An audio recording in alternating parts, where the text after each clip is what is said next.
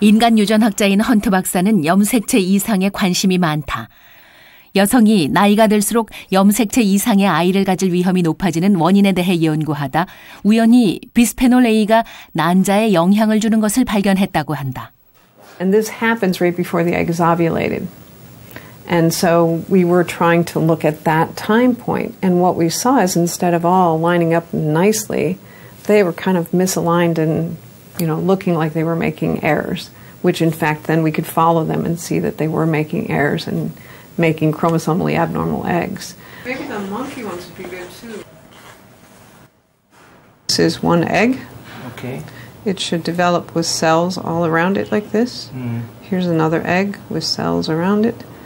This is what happens with bisphenol A.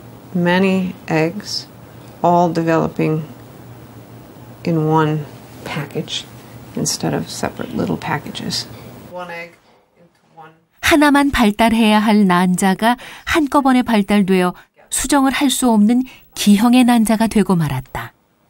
But it's a very different process in males and females. Interestingly, we now have a strong effect of BPA and many other chemicals in the male. But it's completely different than the female because it doesn't cause chromosomally abnormal sperm. What it does is it causes mistakes that are stopped in the process of making a sperm. So they're killed. Well, that sounds like a really good thing, doesn't it? Except that if you kill enough cells, you actually drop the sperm count. You reduce the number of sperm that male makes.